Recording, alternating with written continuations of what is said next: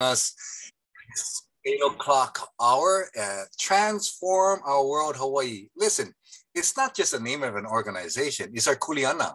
It's our responsibility to lock shields together in a local and global community. And this morning, we got a very special message from our very special person, Ed Silvoso, to be able to learn how to conquer spiritual warfare.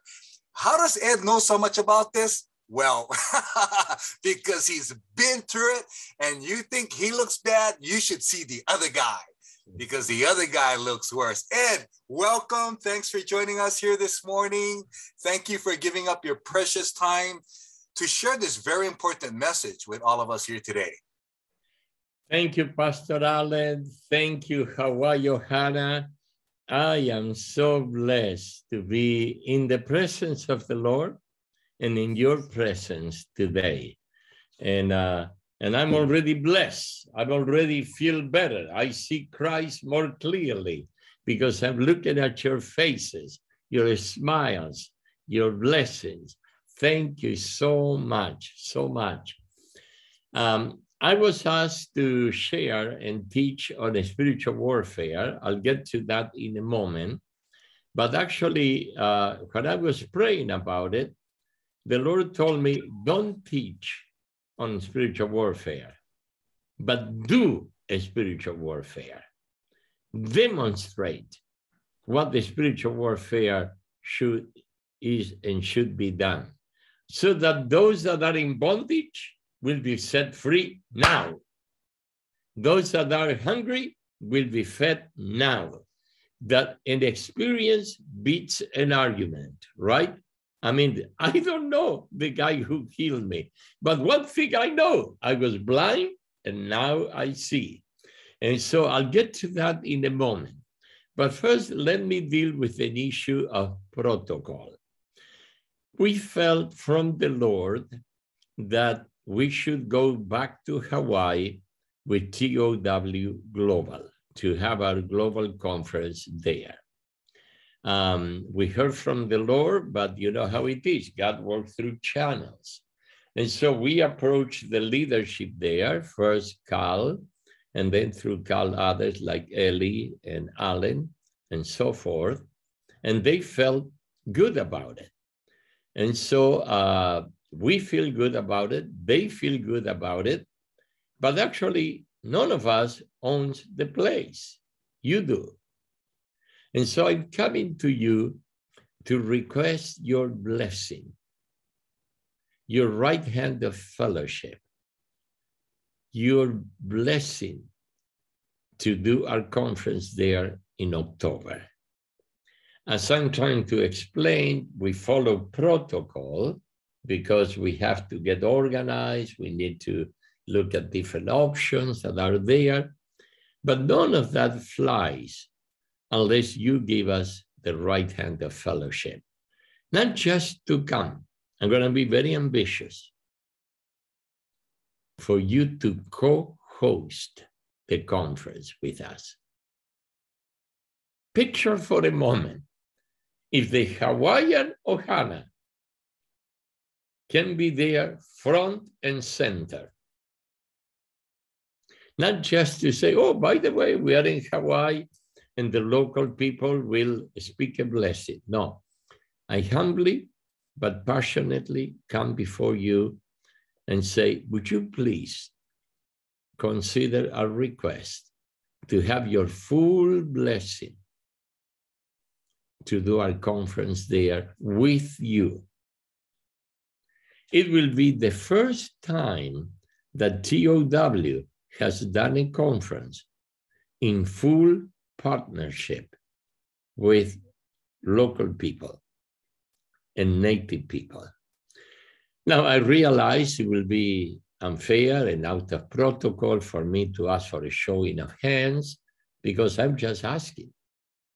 But I put the request front and center. And then I leave it up to the leaders to guide you through the process.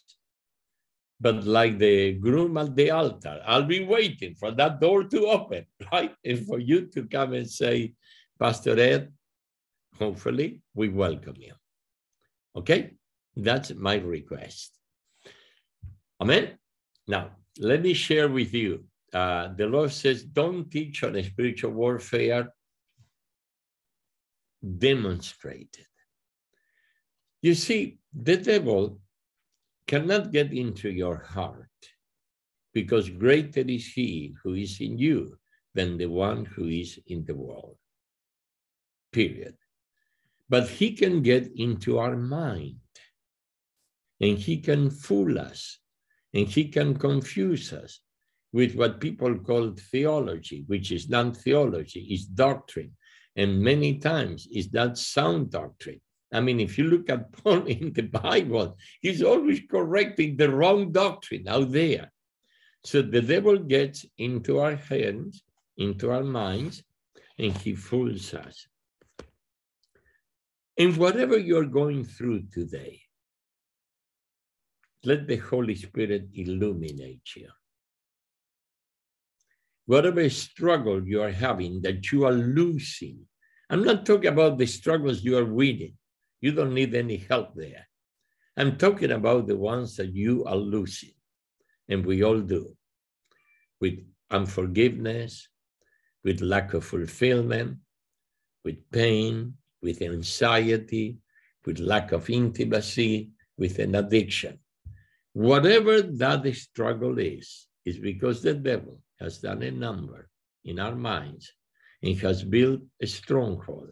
And even though we know what the will of God is, we don't think we can live according to the will of God. The devil has a very limited field of operation. He cannot kill you because your days are numbered and God decides when. But how many times he threatens you with killing you? You're gonna die, you're gonna die. And the Bible says that he held people captive by the fear of death, not by death. He doesn't control death, but he dispenses fear of death. It's a mirage. He cannot kill you. But I plead guilty. There has been times when I felt, oh my goodness, I'm gonna die. I'm gonna die. Lord, help me. The devil got me. Scratch that one. He cannot kill you. He cannot destroy your body unless you destroy it first, because your body is the temple of the Holy Spirit. He cannot take away your salvation because your name is written down in heaven, not with ink, but with the precious red blood of Jesus. But he can fool you. And during communion, the brother that officiated brought up the point of offense. When we take offense at people, and we take offense because they did something wrong to us. No one gets angry unless somebody did something wrong to them. The person that gets angry is usually the one that is right. If somebody does something good for you, you don't get angry. You get angry when somebody does something wrong to you. And the question is, what do I do when somebody betrays me? What do I do when somebody did something wrong? It is at that moment, folks, when we fail to exercise the grace of God that was given to us to forgive us and extended to the one that is offending us, that boom, the devil gains a stronghold. On the night in which Jesus was betrayed, and he was betrayed by a disciple that sat at the table with him, that listened to his teaching, that walked with him, that was entrusted with the funds of the ministry. On the night in which he was betrayed, Jesus says, the prince of darkness is coming, but he has no claim in me, because I already forgave. I'm going to go to the cross. I'm going to suffer all the pain, But I will declare, Father, forgive them because they don't know what they are doing. So, Father, I pray now in the name that is above all name, the name of the Lord Jesus Christ, the one who indwells every heart on this call right now. I pray in that name that your power, your fullness, your glory, your presence be manifested right now in the name of Jesus. Father, I come against every stronghold of the evil one. I come against every negative thing. I come every accusation, every word curse, and in the name that is above all name, in the name of the one who paid the price, right now, I break it with the authority of the word of God. And I declare them free in the name of Jesus. Free in the name of Jesus. You are healed, Lord. We celebrated communion. You are present. Now, Lord, touch, touch, touch. Lift up your hands right there. Say, Lord, I want you to touch me. Touch, touch, touch. Go back to the days when you were a baby in Christ, to the days when you woke up in the morning and you knew zero doctrine, but you knew there was somebody that cared. Let him touch you right now, right now, right now, right now, right now. This is what grace is all about. Grace breaks a stronghold. The anointing breaks the yoke now in Jesus' name.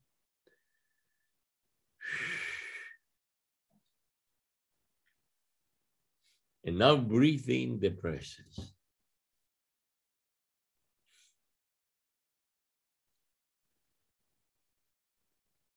Breathe in the presence. Let the Lord fill your heart now. Let the Lord take the debris of accusations and rejection and judgments.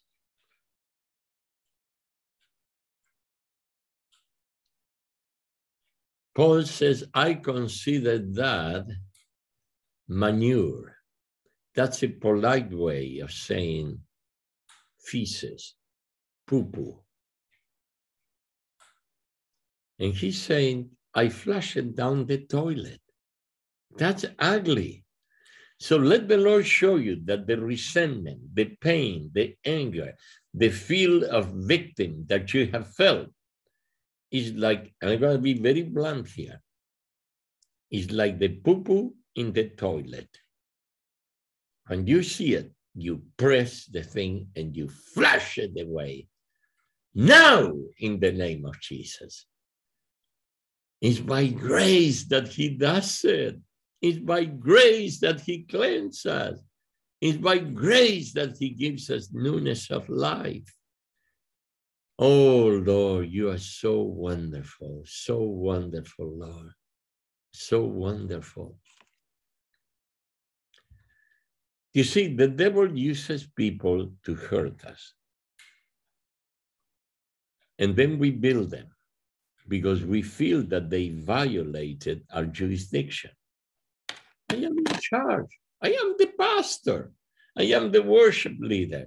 I am the apostle. Why don't they do this or that? So before I give you the next point, I would like for you and me to take off our crowns and put them at the feet of our Lord. What do I mean by that? The Bible says he made us kings and queens. You are a queen or you're a king over an ecclesia, over a ministry, over a family, right? But you are not the king of kings. You're just a king. He is the King of Kings. I would like for everybody now, let's do a prophetic act. Take off your crown. I take off my crown as the head of TOW Global, and I put it at the feet of Jesus. And I say, Lord, it's not my kingdom, it's your kingdom. It's not my church, it's your church. It's not my anointing. Tell him that it's your anointing.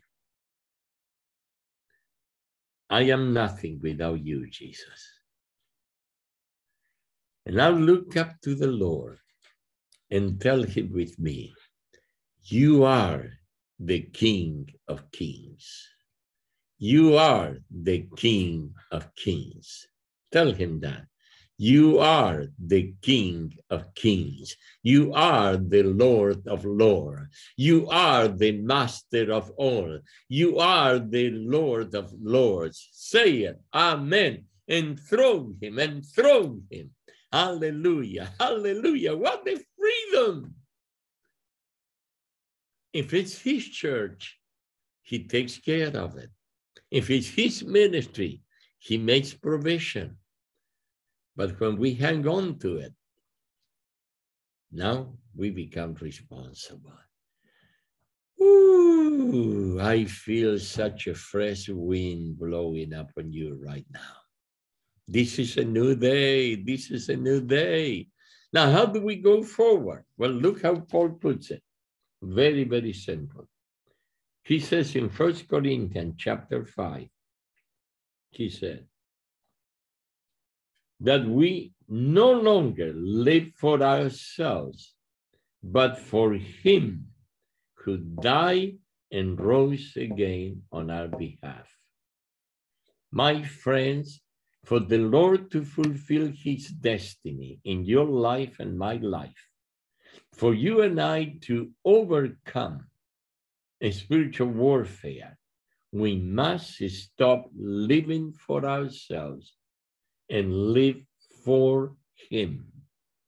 That means that your time, your money, your talents are no longer yours. They are the Lord's. So this is what it says here in verse 15. To live for him who died, we get that one clear, but also rose from the dead. And the problem is that so often we are stuck on the cross and we ignore the empty tomb. If he rose from the dead, he's there with you. If he rose from the dead, he's next to you right now, every minute of the day. We don't have to make an appointment to talk to him. You live in him, you move in him, and you should exist in him. Oh, let the Lord speak to you now. The cross is great, but the cross is the beginning. I mean, it's the resurrection, it's the manifest presence of Jesus. I mean, Ruth and I had walked with the Lord over 6 decades, but when we came to a deeper understanding of the manifest presence of Jesus, to live in his presence, to feel his presence, to know that we are with him, I mean, all of a sudden, a craving for holiness took care of us. And my friends, there is a destiny for Hawaii. Hebrews 12, 27, 28 speaks of high-level spiritual warfare. God says once and for all, this is my last pass. This is the Hail Mary pass of God, okay? This is this guy Curry three-pointer, okay, that beat the other team in the last minute of the game. Once and for all, I will shake the systems of the world. I will shake the economies and government and organized religion and healthcare and even the unseen spiritual powers. I will shake them so that only that which is unshakable will remain. And that is the ecclesia. And my friends, whatever you hang on to, your money, your church, God forgive the blasphemy, your expertise, your ministry, it's going to disappear. God says, I will shake everything until everything that is shakeable has disappeared. And that's why Paul says, how do you survive that? Verse 16, 2 Corinthians 5. Therefore, from now on, we know no one according to the flesh. And even though we have known Christ according to the flesh, as a baby, as a friend, as the one who sat at the table with us in the flesh, we know him thus no longer. So, folks, the very corrupt political environment gets to us because we are looking at people in the flesh. We are looking at Democrats in the flesh and Republicans in the flesh.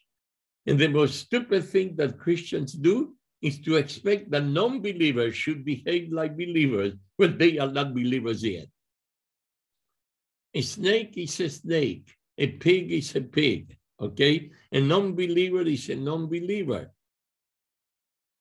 But if we see them in Christ as forgiven, if we see them in Christ, the one who offended you, okay, as the one that Christ paid the price. Yeah, but they haven't repented yet. That's the other trick of the devil.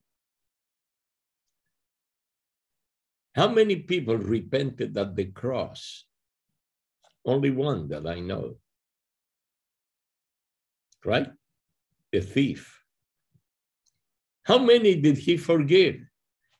Everybody. Because he says, I don't care what they are doing to me today. I know what I will do to them when I forgive them. I'm going to set them free. The devil deals in legalities. Oh, you offended. They owe you. You do this, you do that. The Lord flushes the toilet and says they are forgiven. So receive that. Hawaiians are the most interesting combination of the sweetness of the papaya with the roughness of a warrior. And unless you let go and you forgive, you're going to be warriors. But in captivity, you will be like Samson. You will be chained. Your eyes will be taken off. But if you can look beyond that, and you can say, I don't know anybody in the flesh. We all deal with people that are what I call God's sandpaper. Sandpaper is not a nice thing to have rubbing on you, right? But it can really take away a lot of rough spots in us. And folks, that's what I see, because look what happens if you don't do that. Well, Paul says in the following verse, if we are in Christ, we are new creation. The old things passed away. Behold, they all became new things. And now we are reconciled with God through Christ. But we must be reconciled to God, because God is holding the world in his hand, and the world is not reconciled to God yet. And that's why Paul says, and working together with him, we urge you not to receive the grace of God in vain. Every time we fail to forgive immediately, every time we fail to extend grace to the one that sinned, we have taken the grace of God in vain. Because grace is good for only one thing: sin.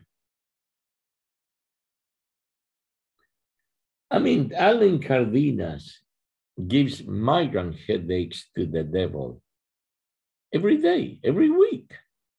He's embracing people that are undesirable. He's loving people that have crucified him. He's going there, and the devil cannot hit him because God gave him that aloha spirit, okay? to bless people. So look what Paul says. Do not take the grace of God, for he says, at the acceptable time I listened to you, and on the days of salvation I help you. Remember the day that you got saved? He heard your cry. Remember that day? November 16, 1958, 7 p.m. for me. Lord, help me. I heard your cry and I help you, right? Was that powerful? Was it? Was it life-changing? Yes. Well, go back to that day. That grace is still in you. Behold, now is the acceptable time. Behold, now is the day of salvation. And it says here, giving no cause for offense in anything, that the ministry will not be discredited. And I conclude with this, folks. There is a deposit in Hawaii. You have been modeling reconciliation. You have seen snippets and flashpoints of the grace of God. What happened and began to happen with entertainers is extraordinary. That hasn't happened anywhere else, right? But that ministry has to go beyond that. And what I see in the spirit, and again, it's your jurisdiction, not mine, is that Hawaii is very close to a tipping point, a tipping point, a tipping point, where the grace of God will be manifested in every sphere of that island nation. And we have to make sure that the ministry is not discredited. And how do we do that? And I want you to listen carefully. I'm reading chapter 6. But in everything, commending ourselves as servants of God, in much endurance in afflictions, in hardships, in distresses, in beatings, in imprisonments, in tumults, in labors, in sleeplessness, in hunger. That puts it in a different light, right? The devil throws the kitchen sink at you, and you say, okay, anything else? In purity, in knowledge, in patience, in kindness, in the Holy Spirit, in genuine love, in the word of truth, in the power of God, by the weapons of righteousness for the right hand and the left, by glory and dishonor, by evil report and good report, regarded as deceivers and yet true, as unknown yet well known, as dying yet behold we live, as punished by not put to death. Nothing frustrates the devil more than when he hits you, he knocks you down, and he cannot kill you.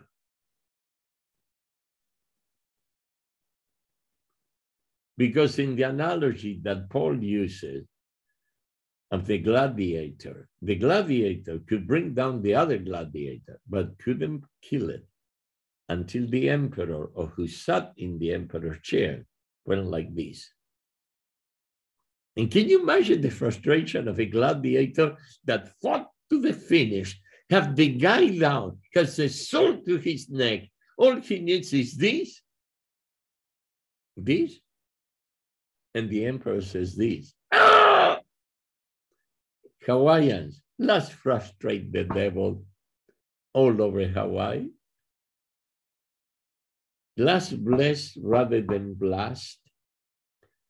Unknown yet well known, dying, yet behold we live, punished yet not to death, sorrowful yet always rejoicing, as poor and yet many, making many rich, as having nothing, and yet possessing all things. You say, what does this have to do with spiritual warfare? Everything.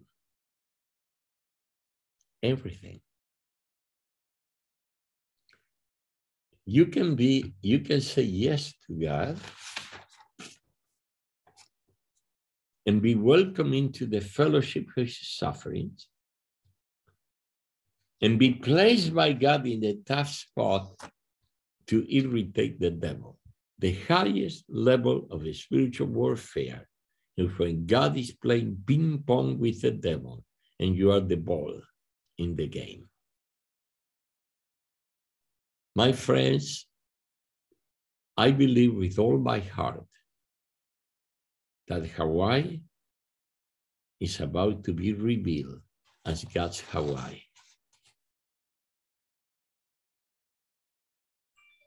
But don't put back that crown until he tells you so. Let's do an exercise. If I say Samuel, what do you say? Greatest prophet. If I say Moses, the great legislator. If I say Daniel, right? I'm going to tick off some names. Daniel, Esther, Gideon, Joseph, right? Shamua, Shaphat, Igal. Who are they?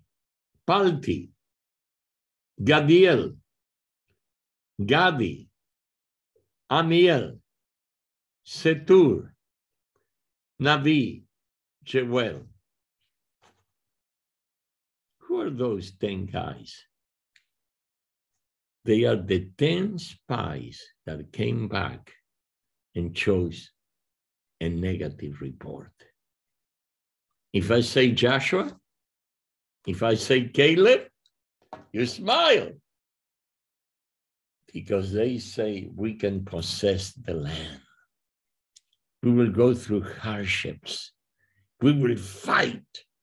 We will put sweat and tears and blood, but we shall overcome. That's what I submit to you, my friends. And I close with this quote from Paul. My grace is sufficient for you, for my power is made perfect in weakness. Every time you are weak, the power of God is bestowed on you in an extraordinary way. You may say, but Ed, you don't understand how tough it is. No, I don't. Neither you understand how tough it is for me. But I like to be like Job, who says, I know that my Redeemer lives, and that in the end, he will stand on the earth. And after my skin has been destroyed, leprosy, yet in my flesh, I will see God. I myself will see him with my own eyes. I and not another. How my heart yearns within me, because even though I have no evidence, and even though my skin is being destroyed, I know that my Redeemer lives. And my friends, that is the key to victorious spiritual warfare. I know that he died on the cross, but I know that he rose from the dead. I know that he's with me. I know that he's the King of Kings, the Lord of Lords. And when I surrender to him, I become flotsam on his river. And where the river goes, it brings life. So, Father, I pray now. I pray, Lord, that the destiny that you have for everybody, oh, Lord, ambush us, kidnap us, clip us from behind, knock us down, oh, Lord. Oh, Lord, intervene any way you deem necessary. Like Saul on the road to Damascus, knock us down. But, Lord, do not let this opportunity pass. Now is the day of salvation. Now is the moment when you're speaking. Now is when the visitation is coming. Oh, Lord, I pray for everybody in Hawaii today to be set free now, immediately, from any bondage of the evil one, whether it be addiction, bitterness, bad memories, hurts from the past.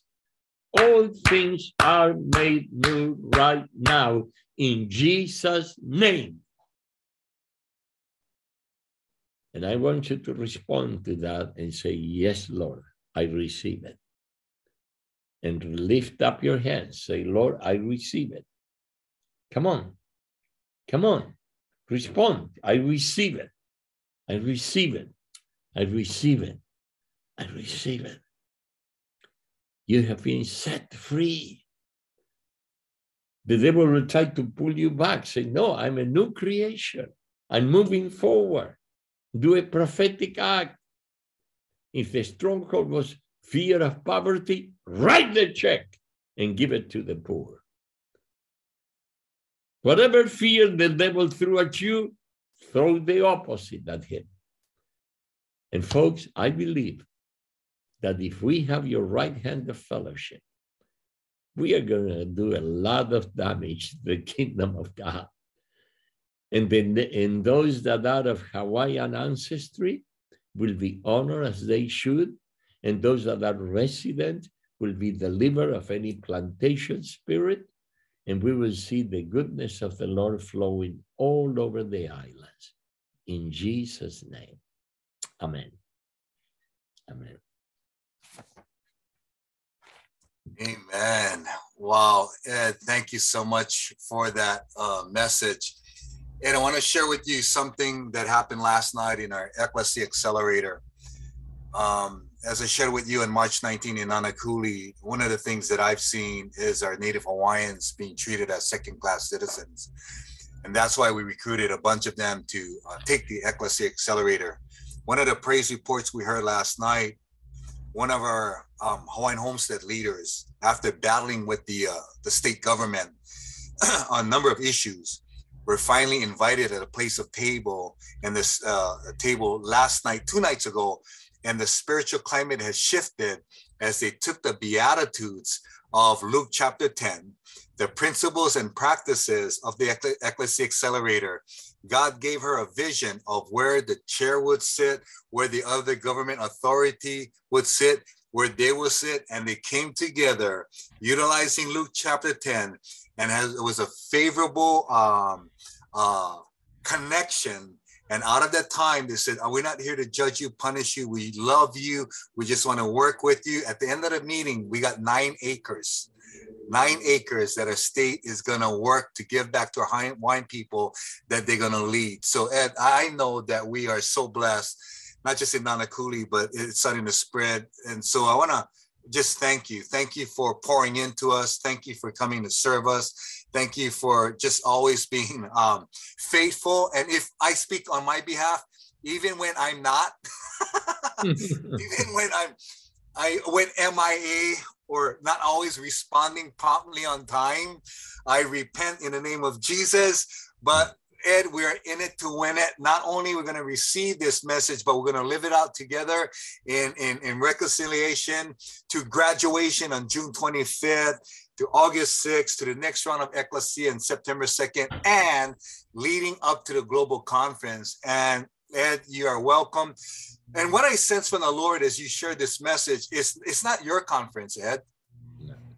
It's not our conference, Ed. I mean, Hawaiian conference. It's our conference. It's breaking a spiritual 4 levels of poverty that we can put our hands and feet to work together to go for it. That is not a study, it's a lifestyle and a culture, transformational culture that we're bringing together. So thank you. I think it's timely. And I think Cal wants to repent or share something. Yeah, thanks so much, Alan. And Ed, thank you so much. I am right now in Fort Wayne, Indiana. And so this is the headquarters of our denomination. But as you're sharing today, um, a couple things. One is that I believe that, I really, really appreciate you, Ed, for asking all of us for our blessing and really in many ways our permission to come to Hawaii. And, honestly, you had done that with me, but there's never been anyone who has done what you just have done. To come and to ask for permission and blessing for the people of the land, to come and to share with us the honor that it is bestowing upon us is huge. That this is something that it's not like, the great white hope coming in to rescue all of us. It really is, all of us working together, that the one hope is Jesus Christ. Amen. That we come in his name and that we're going to do this together. And as I look upon all of our people here, I mean, and just by a show of your hands, don't we have the blessing to welcome him in and to welcome in Transform Our World Hawaii, to participate with us for the transformation of Hawaii? So just raise your right hands, Look at that. Wow. People raising both hands. And so we are all extending both hands of fellowship to you. You can show your videos if you're on, your video is not showing. But we just want to show you, Ed, that we are extending the right hand of fellowship. Amen. And not only the right hand of fellowship, but the left hand of aloha, to be both aloha and ohana. Amen. That we come together, in aloha for one another and as of one ohana, and as being God's family. And that this conference, like what Alan has declared, is our conference. You can see the hands being raised all over. Ed, we welcome you. Amen. Thank you. And we thank you so much for this huge blessing. And everybody can unmute your phones and yell chihu or amen or whatever you want to do in welcome. Amen. Amen. Yeah. Amen. Hallelujah. Amen. Welcome you, Ed. Good. Amen. Amen. I'm going to ask if it's okay for Ellie to pray a blessing to welcome you guys. Welcome TOW Global to bring their conference to Hawaii. Ellie, would you do that, please? Yes, Lord, we honor, we extend our fellowship to Ed, to TOW Global, in the name of Jesus Christ. And as we welcome Ed and the team, Lord, essentially we are welcoming you, Lord. Yes. It's what you desire to give to Hawaii from heaven through Ed and the team. And we thank you, Lord. And we make room, Lord, in our hearts, our minds, and our schedules, Lord, in our whole life, Lord. We're saying, Lord, that you will transform Hawaii in the way, in the likeness, and the desires of your heart and your will. And we are in agreement to that, Lord. We welcome that. We desire that, Lord. And we thank you, Lord, that you're calling us to partner with you and to partner with one another, Lord. That this is a co-missioning. This is a co-laboring, Lord. And with great excitement and hope and anticipation, Lord, we get to work together, empowered by your grace and your ecclesia in Hawaii, to be the ecclesia, to be the Hawaii you have called us to be, Lord, not just for Hawaii, but for the world. Amen. So we welcome you, Lord. We welcome you, Ed, the team, Ed and Ruth. And Lord, we're excited about what you're going to do in us, through us, and with us. In Jesus' name, amen. Amen. Amen. Thank you. Thank you, folks. Thank you. Love you very much. Love you very much. All right, Alan, hand it back to you. Well, thanks again, Ed, for joining us. Thanks for the awesome word. But more importantly, thank all of you because you are the key to transformation here in the islands. And we hope and pray that you will stay connected with us. We've got some, again, some important information coming up. Conference registration is coming up. Again, Ed had reserved, and the team had reserved 100 rooms at the Hilton Hawaiian Village, and 70% of the rooms are gone already. So we need to know if you are interested in attending a conference and staying at the hotel, because if so, we may have to increase the rooms before it is locked in. So I see Guy. Does Guy have a question? Thanks, Ellie. Yeah, just Hey, Guy. I just wanted to say to Ed that as a Hawaiian, we accept you as one of our own. And we welcome you like one of our own. And I just felt a real pressing from the Lord that you are our spiritual dad. Cal's our spiritual grandfather. But you are a spiritual power for us. And I just want to say that as a Hawaiian to you. Thank you so much for everything. And you know, you're more than welcome, and we bring you in as one of our own. In Jesus' name. Thanks, Guy. Appreciate it. And Ed, a number of guys, leaders are taking the Ecclesia Accelerator, and it's just growing in leaps and bounds, and a personal transformation and the application that they're living out is just amazing. So thanks, Guy. Thanks for your love. Thanks for sharing that. And thanks for being a part of it. But you know, everybody, it's a kako thing. We're better together. We're stronger together. This is where the manifest presence of God, the world will know that we are his disciples as we lokahi laulima together in and with the spirit of aloha for generations yet to be born. So thanks, you guys. Love you guys. Until we meet again, malamo pono, ahui ho, God bless, and aloha. Aloha.